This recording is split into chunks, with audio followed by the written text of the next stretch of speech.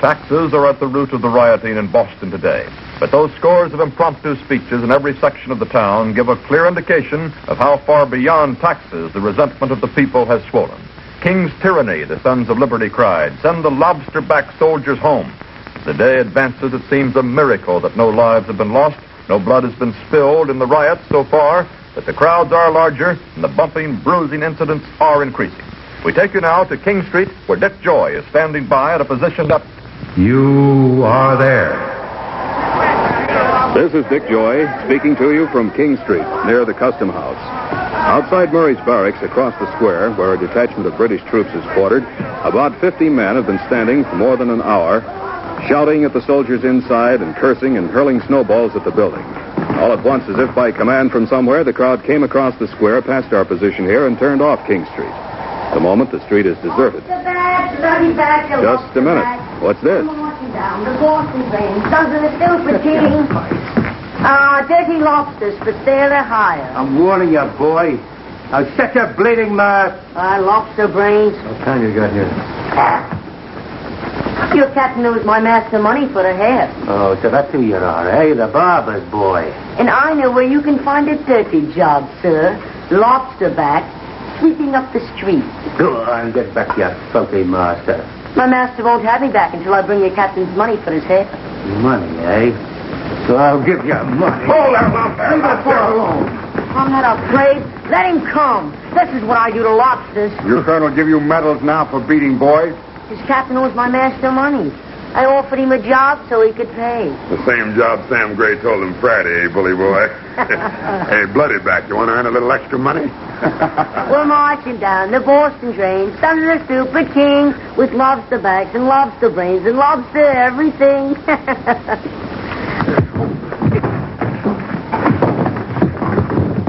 Pretty swine, you'll call a boy, will you? Stand back.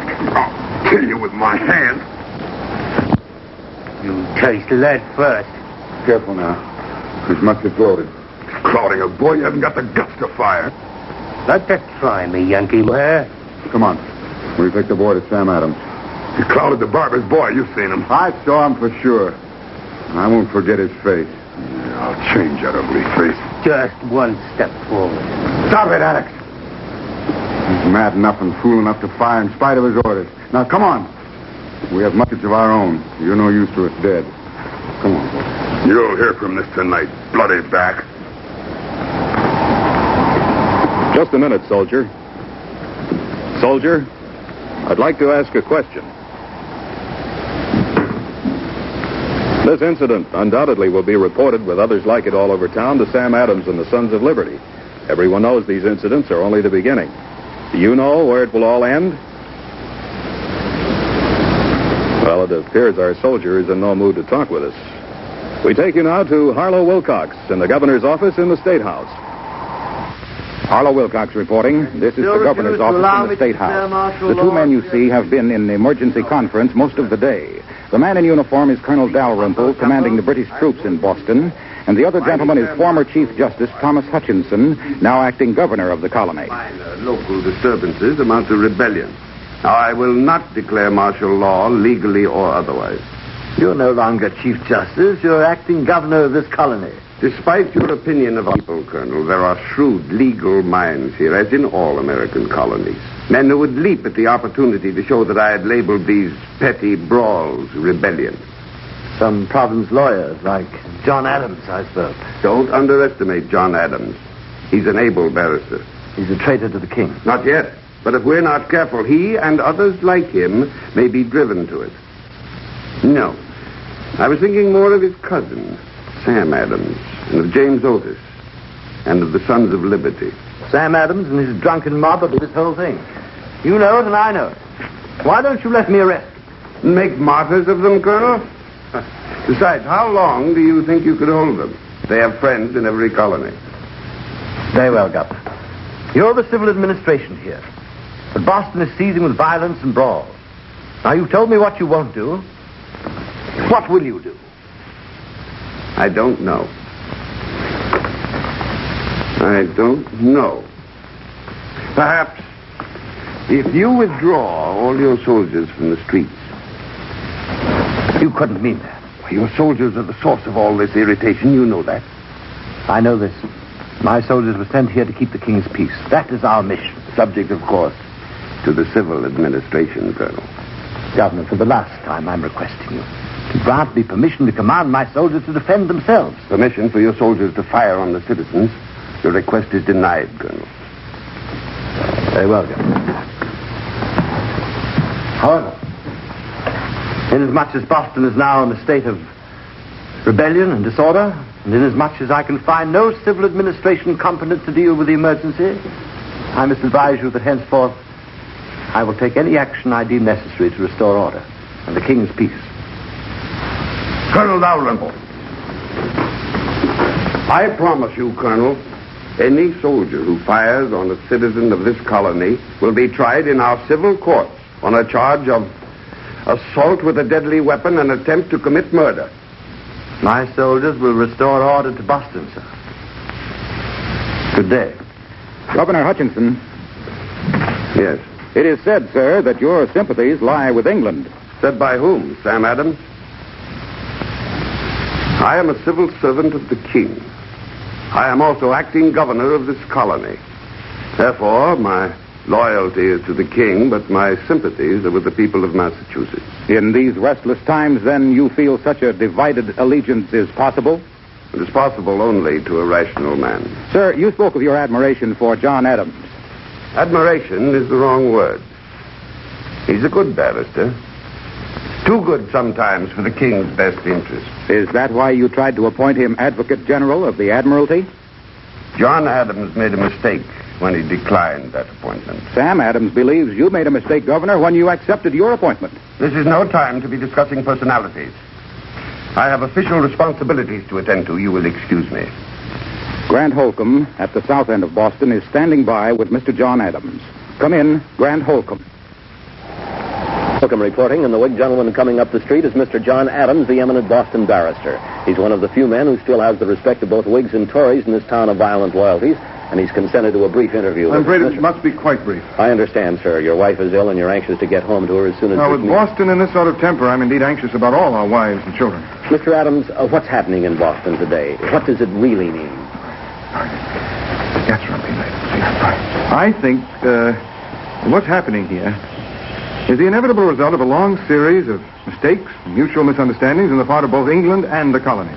Then you don't agree with Governor Hutchinson when he says these are only petty brawls and minor local disturbances? If that's the governor's true opinion, I consider it to be another example of misunderstanding. Presumably we colonials are free men. You know that when I go through my own gate this evening, I'll be challenged by a British sentry. Free men, I suggest, are capable of policing their own communities. Is it any wonder that Pennsylvania's Mr. Benjamin Franklin wrote from London only the other day that he's been in constant panic since he heard of troops assembling in Boston? The British commander, Colonel Dalrymple, has said that your cousin, I'm quoting him now, he says that your cousin, Sam Adams, and his drunken mob are behind all this. Would you care to comment on that, sir? As we all know, there are always roustabouts and ruffians who'll join anything for the sake of a riot. And some of these have joined the so-called Sons of Liberty, an organization whose membership is principally composed of honest, sincere colonial citizens. Farmers, shopkeepers, laboring men. I must confess that my cousin Sam and I disagree on many issues, including some of the activities of the Sons of Liberty. You see, he's a politician, I'm a barrister. Yes, I know, but just one more question. The colonies, sir, they petitioned London, have they not, for the right to send colonial representatives to Parliament? They have indeed, repeatedly. Would you like to hear England's latest reply to our petition? I'd like to hear it very much, sir. From the new Prime Minister, Lord North himself. Pressed me so deeply I've committed it to memory. Lord North said, and I quote, "The drunken ragamuffins of a vociferous mob are exalted into equal importance with men of judgment, morals, and property. I can never acquiesce in the absurd opinion that all men are equal." Are those fire bells, sir? Oh, Sons of Liberty, more likely. I'm sorry, I really must go. I lose all sense of time when I'm on this subject. Well, thank you, Mr. Adams. Now, we've just received word here that Mr. Adams' brother... Sorry. One last word. What's happening here in Boston is not casual or superficial. It's dreadful in its significance and implications. England's lack of understanding is rendering the colonial position untenable. Once American blood is shed, I fear it may be too late. Again, thank you, sir. Now, we just received word that Sam Adams has been located at an inn in the north end of town, so we switch you there. Todd Hunter reporting. This is Todd Hunter. We're in a rear room in a north end tavern called The Salutation. Behind that closed door, we've been told Mr. Sam Adams is meeting with some of the leaders of the Sons of Liberty, and we sort of hope that... Yeah. You want somebody? We were told Mr. Sam Adams is in that room. Well, maybe he is. We were told he might answer some questions. More than one Sam here. Maybe I got some answers for you. I'm Sam Gray. Oh, Sam Gray, the rope walker? That's right. I'm him. I'm the one that beat up them 3 lobsterbacks Friday and... Oh, you're the one... Oh, excuse me. It's all right. I think I've had all I had to say about them 3 dirty lobsterbacks. Every time I think of it, it makes my... Oh, never mind. Oh. It's the reporter. Everything all right? All right.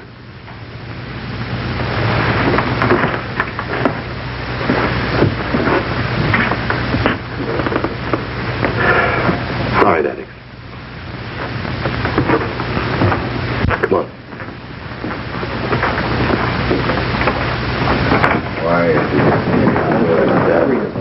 Stand. Oh, yeah. The reporter would like to talk to you. Oh, well, come on in. I'm Sam Adams. What's on your mind? Oh, excuse me. Mr. Tremblton, Molyneux, Captain Mackin. All gentlemen in the sight of their creator. And Sons of Liberty in the sight of men. Don't forget, Sam Gray. Oh, our gladiator? Who can forget Sam Gray? And those thumps he struck for liberty last Friday. His country won't forget him.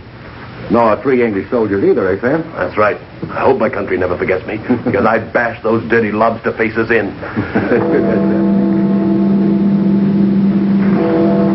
Brick Church. Alex accomplished his mission. Yes. That will turn the North Shore out with fire bags and buckets. Governor Hutchinson, His Imperial Grace, will climb into his nightshirt and pull the bedclothes up over his head. Yes, certainly. Mr. Adams, the differences between you and Governor Hutchinson have been growing. I don't like pompous men. The governor claims his sympathies are with the people of Massachusetts. Hutchinson covets position, sir. The personal glorification of Hutchinson. But he did protest the Stamp Act. A public show of protest. A political gesture only. I'll tell you, sir, for 1 perfume shilling from the king's own hand, this elegant Thomas Hutchinson of ours would sell the honor of the entire state of Massachusetts. Hutchinson's arrogance is unbearable. Here, yes, but not in London. Unbearable. He struts through our streets, but he crawls before the king. In these times, there are only 2 causes. No man can bestride them both. The colony's freedom or the king's tyranny. Mr. Adams, about your cousin. John is an honest man. However, as a barrister, he has at different times appeared in the Boston court, sometimes pleading cases for the colonies, sometimes pleading cases for the crown, has he not? He has, and both with equal skill.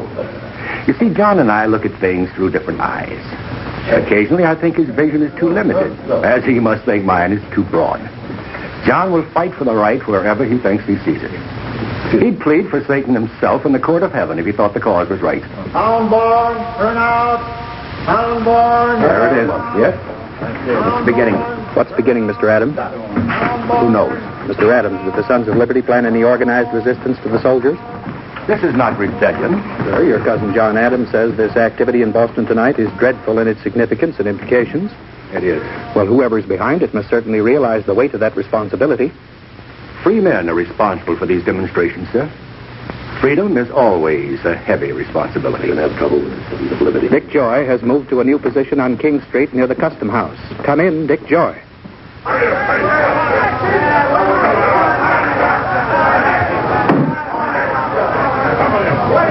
This is Dick Joy. You can see a crowd has gathered outside the Custom House on King Street, focusing its attention on the only English soldier in sight, the man inside that sentry box. Come on. Sure. Come on out, Lobster. Come on.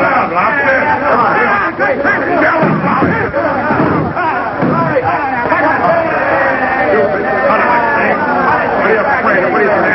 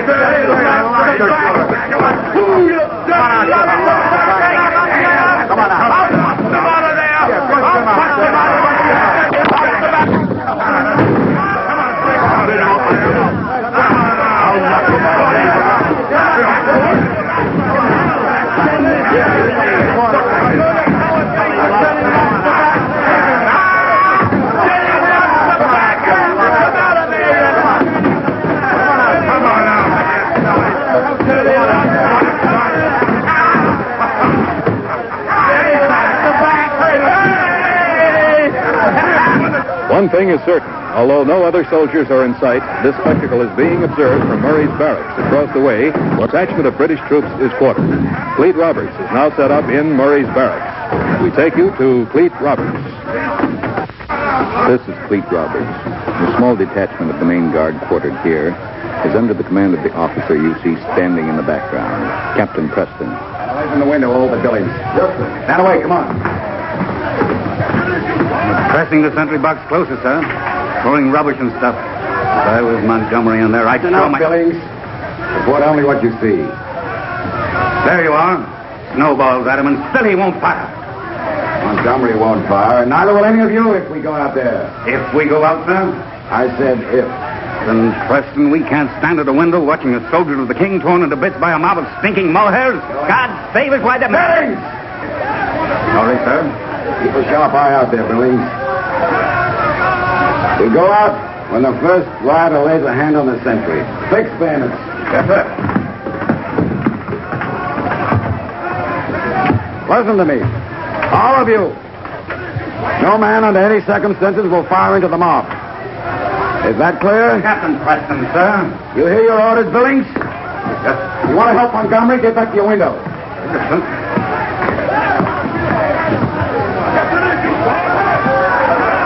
Captain, sir. The mob's moving in on him.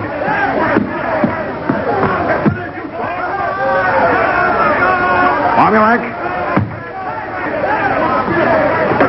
We take you back to Dick Joy at the Custom House. This is Dick Joy again. Don't think any further comment from me is necessary.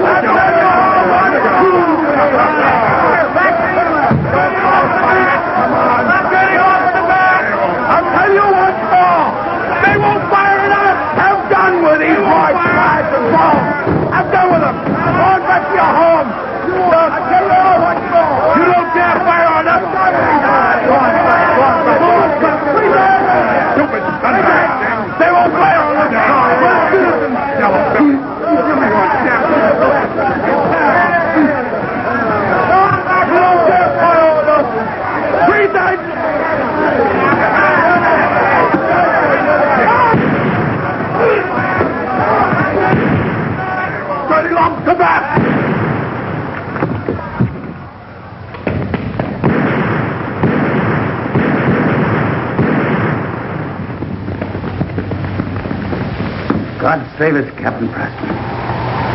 Yes, Billy. God save us. March 5th, 1770, the Boston Massacre. A night, as John Adams said, dreadful in its significance and implications. For American blood was shed that night, and the Sons of Liberty saw it, and hundreds strong, they surged back into Boston Square, where 5 men lay in the snow before the Custom House.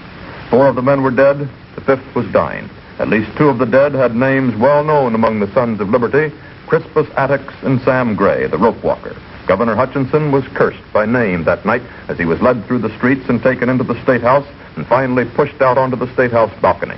He stood there looking down on the seething, roaring crowd, the angry, upturned faces. The crowd fell silent when he announced that Captain Preston would be arrested.